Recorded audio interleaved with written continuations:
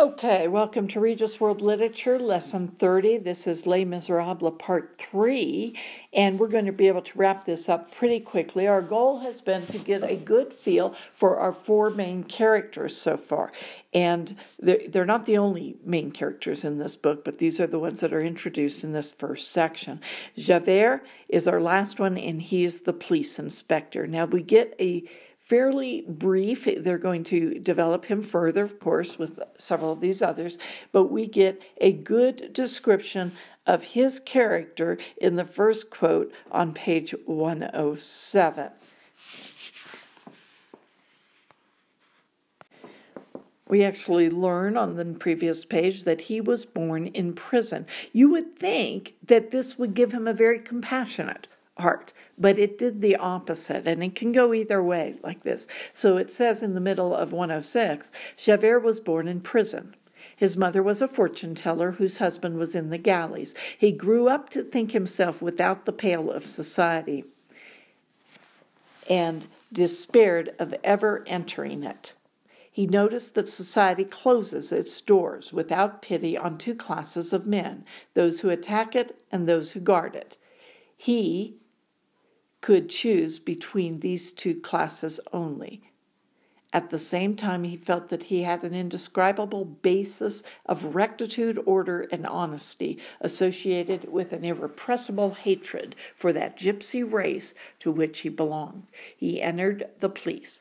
So he chooses to be, quote, the guardian of society as a policeman, and he views the police as well as the criminal outside the sphere of normal society. Now, that's a kind of an interesting comment. Okay, now, so he feels isolated from the rest of society as a police inspector, and he resents his background, his gypsy heritage, his father in the gallows, growing up in prison. He resents his own history. And so rather than coming out compassionate against it, he's angry about it. Now, this gets developed then on the right-hand side of the page. That was page 106. And on 107 then, it goes on a little over the middle of the page. At the end of the last large paragraph, he says, he would have arrested his father, escaping from the gallows, and denounced his mother for violating her restraining order. And he would have done it,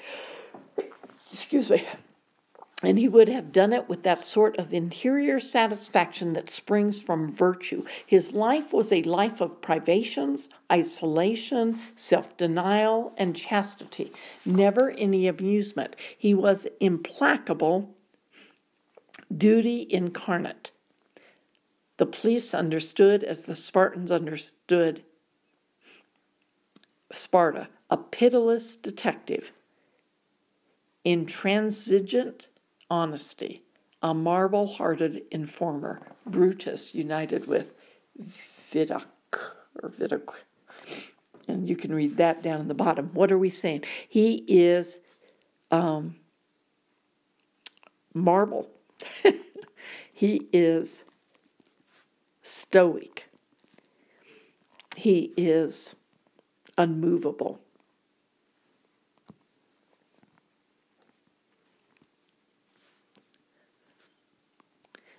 Not compassionate. He would have imprisoned or arrested his parents. It was irrelevant. Okay. He is the law. If Muriel represents righteousness with mercy, with compassion, with understanding, with wisdom, he represents the law inviolate. In other words, a letter inviolate of rules, and that's all there is. You either obey them or you do not. If you obey them, you are innocent, and if you disobey them, you are guilty. And there's no room, very black and white. And his eye, it says on the next page, Javert was like an eye always fixed on Monsieur Madeleine, an eye full of suspicion and conjecture. Monsieur Madeleine finally noticed it, but seemed to consider it of no consequence. He asked no question of Javert.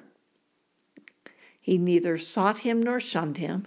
He endured this unpleasant and annoying stare without appearing to pay any attention to it.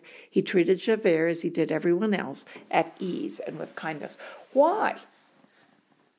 There's two reasons. He's suspicious of him. He thinks he's too good to be true. Why do people honor him so much? Why do they respect him so much? Why, they always hear in the street, Monsieur Madeleine, he's great. He should be, she should be the mayor. Most people loved him. A few people did not. And Javert's suspicious of that. He looks and he thinks something's amiss. Something isn't what it seems to be. People aren't like this. So it's that hard heart that braces himself against being duped. Okay, so he is suspicious of him, and he also starts getting this nagging feeling he has seen him before, and he can't quite place it until he watches him rescue old Fauchelevent under the cart, and he says there's only one man who's that strong. He was called Jean Valjean, the Jack, because of his strength. And finally, he is confronted. That means that Javert confronts Monsieur Madeleine with the incident when Fantine is arrested. Let's go ahead and look on page 123 first, and then we'll look on 127.